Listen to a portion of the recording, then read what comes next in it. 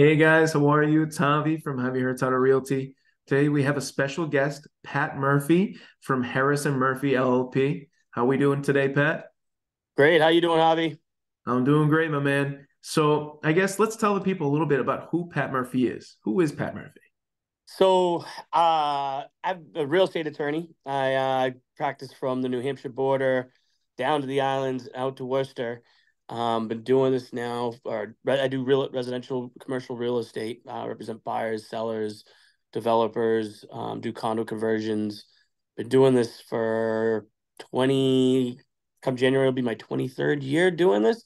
Wow. Um, do about 1,500 transactions a year. So my primary focus is real estate, concentrating on just how best to represent my clients in trying to navigate the real estate world and their experience, making sure that they have a great experience and they're protected throughout. I'm glad to hear it. Guys, you heard it first from Pat. So we're gonna jump into the first question here, which is what do you see as the current market trend you're seeing, and when do you see as the best time for anyone to buy? Well, I actually just came from a networking event this morning, and with a bunch of realtors, lenders, and we were all in agreement. There was about 20 of us or so there. We're all in agreement that right now is the best time to buy. I'm sure many people may have heard it out there, but it is true that people who are listing their properties now are anxious to buy. I mean, anxious to sell, forgive me. They're not waiting for the spring market to come when maybe there's more houses on the market, um, and it's more competitive. Right now is the time to buy. A lot of people, a lot of buyers out there have kind of put away all their aspirations for buying a place, now due to the holidays and everything. But honestly, rates are coming down, and there's less competition out there. So if you're a buyer right now, I mean, eh, it's time to go full board into the market because you're just going to be competing against less buyers. As opposed to having five or maybe 10 offers on a property, you're maybe the only offer, maybe one of two offers. Mhm. So, it's not going for a lot over the asking price. Sometimes you're able to get things under. And also, you're able to, keep those contingencies in with inspections and appraisals for the most part. You're able to do things that you're probably not going to be able to do in the spring market, um, as well as if you're selling and buying at the same time, you know, being able to put um, contingencies in that allow you to do both those things, which I mean, right now, like if someone is listing their place for sale, Mhm. they want to sell.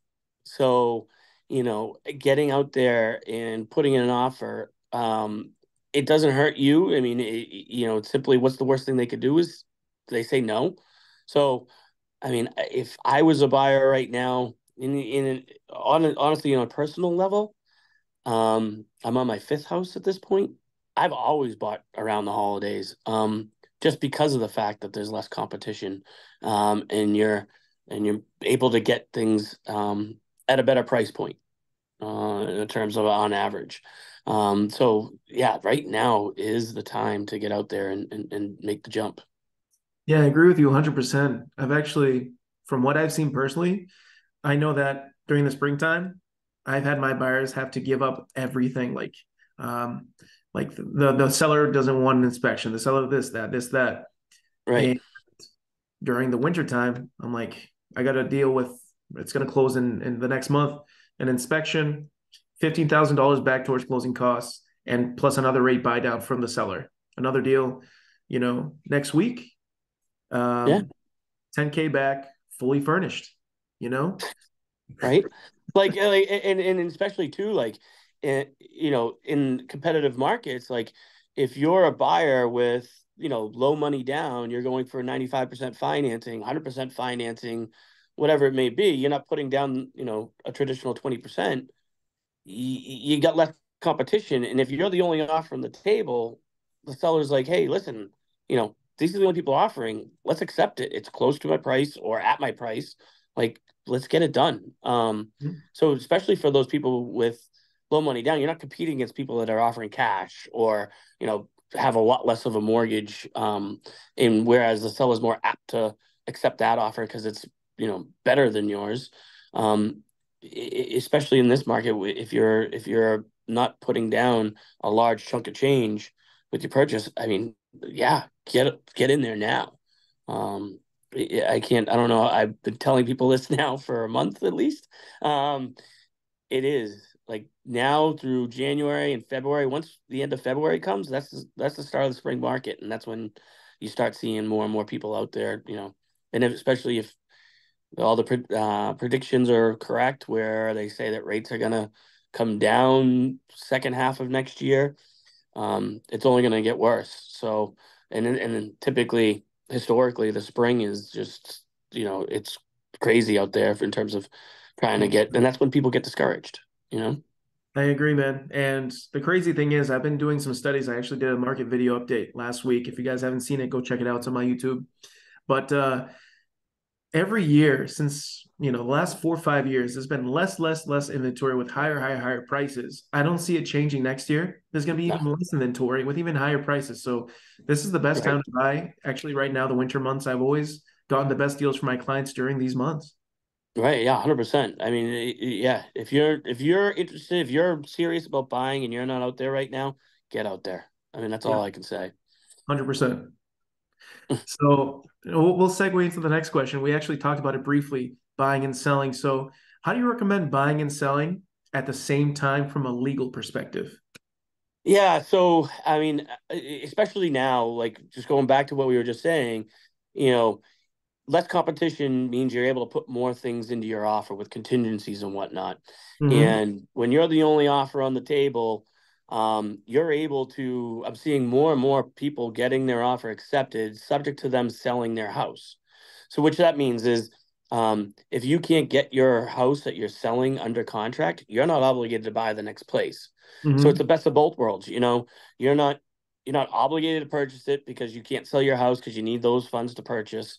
And whereas at the same time, too, if buyers are out there and you're the seller, you can also make what you want to do is try to make your sale contingent upon you buying the other place. So you're protected throughout the entire transaction. If you don't buy the next place, you're not making yourself homeless because you have to sell the place because you don't have that contingency in there. And on the Yep. flip side, if you don't sell, you don't have to buy. So, if either transaction, whether it's your sale or your purchase, doesn't go through, you're not on the hook for going through either of those. And right now, like we just said, the market is less competition and whatnot. You're more apt to get those contingencies accepted, and Hmm. you're more able to make sure that you're not making yourself homeless or you're not having to carry two mortgages. You Yep. know, this is the time to buy it because you're not going to be able to do that come the spring when people are making offers without mortgages, without mortgage contingencies, without inspection contingencies. You know, adding that additional home sale contingency um, is more difficult, if not impossible, to get accepted come the spring market. You know, Exactly. Exactly. mm. And let's tell them actually a little bit of hack. We'll give you a little bit of tip right here. Rent back situation. Pat, can you tell them about a rent back situation? Oh, 100%. So, Yeah. use and occupancies, or, what we do is you can do a use and occupancy when you're purchasing a primary residence for up to 59 days, um, with it still being an owner occupied interest rate for your mortgage. So, with mortgages, you get a better interest rate if you're going to be occupying the property as your primary residence, as opposed to um, using it as an investment property. With an investment property, you're going to get a higher interest rate. The Mhm. thought is that, God forbid, you come into some hard financial times, you're gonna if it's your primary residence, you're gonna do everything in your power to stay there. Versus if you do come into some hard times and it's investment property, you're more apt to walk away from that property and let it go into foreclosure. So the banks, what they do is the risk that they take on with the investment properties, they build that into the rate, so you have a higher interest rate. Mhm. So if you're buying a place as a primary residence, you can or you're selling your place and the people buying it are doing it as a primary residence, one of the beautiful things about, maybe buying a property that needs a little bit of work is that you're able to sell your house and get what we call a use and occupancy, which means you are allowed to use and occupy the property following the closing, even though you sold it, you're no longer the owner, up to 59 days. Um, and so that would allow you, if you're buying a place that needs some work, is you sell your house, you're able to get painters in there, flooring guys, get work done to the new place without having to live through that construction. Um, or whereas so you could do it up to 59 days to allow you to get those contractors in there, or just so you're not trying to sell your house in the morning and buy the house in the afternoon, have to deal with trying to move out of both properties, close on both properties, get them on record. Mm-hmm. You can sometimes have, a couple days after closing that you're allowed to stay, or maybe a week after closing, 2 weeks after closing that you're allowed to stay. And typically what happens is with this market is buyers are so anxious to get a place under agreement that oftentimes, if it's only for a week or two, they'll allow you to use and occupy the property after the closing free of charge. Um, the only thing that would be done is there'd be some money held back at closing just to make sure you do vacate. But once you do vacate, you get the money back. Um, you know, Allowing you to stay there means that you don't have to try and pull your hair out moving all on the same day and making yourself go crazy. You can move at your leisure, so to speak, in that you have a week or 2 weeks, and again, maybe you get some painting done in that time. But you're allowed to stay there. Uh, if you go up to the 59 days, or if the buyer wants reimbursement for the time that you're staying there, typically what we limit the cost of renting back to is what the buyer's PITI, we call it, principal, interest, taxes, and insurance. So take the buyer's monthly mortgage payment, divide that by 31, you come up with a per diem. That would be your per diem, or your, figure your night at the hotel stay cost, Yeah. your per diem to stay at the property for that amount of time. And that money is then just deducted from your proceeds. So you pay the buyer, forgive me, you pay the buyer back their out of pocket. So they're not out of any money.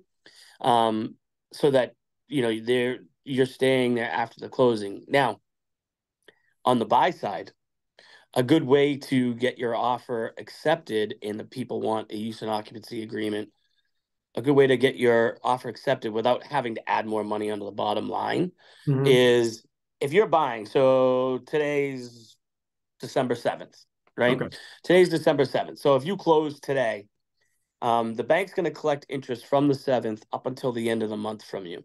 That means your first mortgage payment isn't going to be due until February 1st, Okay. because mortgages are always paid in arrears. You don't pay in the first of the month you're about to use. You always pay in the first of the month you just used. So Okay. that February mortgage payment covers January's interest. So if you're a buyer and your seller wants to take a use in occupancy, you're really not going to feel the pinch, so to speak, with that first mortgage payment until February 1st. So Mm-hmm. if they say December 7th, they want to close, they want to stay there till January 7th, since you're not paying any money out of pocket on January 1st, a, a good way to get your offer accepted is by allowing the seller to live there from December 7th up to January 7th rent free. Because what you're doing is you're allowing the seller to pay off their mortgage on the 7th. So all their interest, all their taxes, everything stops for them on that day. They get their money then, and they get another month worth of mortgage. So if their mortgage payment's $4,000 a month, that's $4,000 more they made because you let them live there for 30 days. They didn't have to make a mortgage payment for that time. Yeah. So you're really tacking that onto the bottom line for the seller. Um, and you as a buyer, you're not making your first mortgage payment until February 1st. So you're not really feeling as though, hey, I'm spending money, because all the money's paid at closing. So it's a good way to kind of get your offer accepted, separate yourself, because if the seller is looking for a use and occupancy agreement, more people, and it's for 30 days, most of the buyers out there will say, okay, yeah, I'll give you 30 days, but you got to reimburse me my out of pockets. But When if the you're not reality really is, if you really don't have any out of pocket until February yeah. 1st, you really don't have anything, right? So Yeah. why not let them stay there for the 30 days? You still are holding back money to make sure they do vacate, so you're protected in that sense. Yeah. That if they don't leave, or if there's damage done to the property, there's money held in escrow Hmm. that can be used towards fixing those things that are damaged, or paying. There's penalties if they do stay over in the use and occupancy agreement that we have signed. So there's Yeah. a formal legal agreement that gets signed with the use and occupancy that says this isn't a landlord tenant relationship. We're not, you're not going to have to go to housing court to evict these people. The use and occupancy agreements that we have signed state that this is just a license, meaning that can be revoked. It gets revoked on the day that the use and occupancy term ends. So you Hmm. don't have to go into housing court, get people evicted, which can take months, if not years sometimes. It's Yep. actually a license where you can go to the sheriff's office saying, hey, they only had a license to use this property up until this date, and they're still there. Therefore, we need you to get them out of the house. Um, so it protects you in that sense, in terms of you're not getting into a landlord tenant relationship. So, again, like if you're not physically coming out of pocket with any mortgage payments, it's a great way, another advantage, another tool you can use to get your offer accepted by allowing that seller to stay there rent free. Hmm. And once they do vacate, then you go in, you check to make sure, okay, yeah, all this stuff is out of there, there's no damage to the property. And once you confirm that, then the money that's being held back gets released back to the seller. Yep. So I see people doing that all the time right now in terms of use and occupancy agreements. More often than not, the people that are giving the free use and occupancy term are the ones that are getting their offer accepted versus the one asking for reimbursement for their out of pockets. Yeah. You know, if you're asking to stay until February 30th and you're making your first mortgage payment until February 1st, okay, then you say, all right, we'll give you the up until February 1st to live there, but after February 1st, then it's, you got to reimburse me my out of pockets, Yeah. because you are physically coming out, you know. Guys, this is so much information, Pat. Dude, thank you so much for jumping on. I learned some stuff. This is Well, that's what awesome. I'm here for. I Yeah. tell people, I tell my clients all the time, the only stupid question is the one you don't ask. I'm here to answer your questions, days, nights, weekends. I see this all day, every day. This is all I do. So, I have referral partners, clients, lenders, people call me all the time to say, hey, listen, I want to put an offer on this place. I want to make it the most competitive. How can I go about, putting the wording in my offer to make sure that my offer gets accepted versus some other offer that's coming in? And, I do it all the time for clients and referral partners and everybody. Like, hey, listen, okay, yeah, use an occupancy agreement. This is the way you word it, or you want to position yourself in a great way. Or on the flip side, like when you have clients who are selling, hey, I got three offers. Can you look to tell me, like, what's your thought on which is the best one? Can you tell me the pitfalls and all? I mean, Mhm. that's all I do. I mean, that's what I'm here for. I see these things all day, every day, and so it kind of I can see where the trends are going a little bit, and kind of maybe a little bit ahead of the curve, versus you know, kind of being behind the curve here. I mean, you have so much experience, Yeah, 26 years in the right. business. It's I don't feel that old, but I guess I am. It's actually my birthday tomorrow, so maybe I am gonna Holy start feeling smokes. old. Yeah. Wish you a happy birthday, man. Thank you. I appreciate it. Well, guys, thank you so much for hopping on. Thank you, Pat, for being our guest today. We learned so much today. It was Thanks for great. having me. Yeah, guys, if you Thanks guys for want having me. I really to, appreciate it. sorry? Thanks for having me. I really appreciate it. Oh, dude, it was a great pleasure. Guys, if you want to know more about Pat, if you guys want to chat with him about legal matters, anything real estate related, want him to be your attorney in real estate, his information is linked below. Just go to the bottom of the page and find it out. But guys, until then, I'll chat with you guys soon. Pat, signing out. Good seeing you. Happy holidays, everybody. Happy holidays.